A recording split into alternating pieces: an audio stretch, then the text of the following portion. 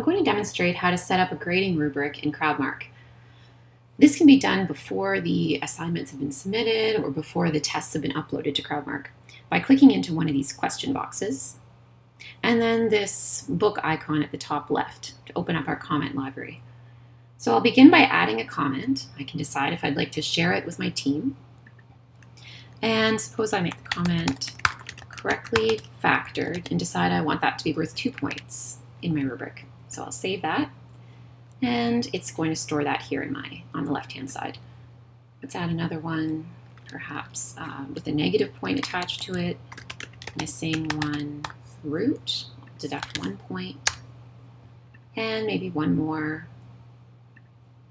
minor error, deduct just half a point.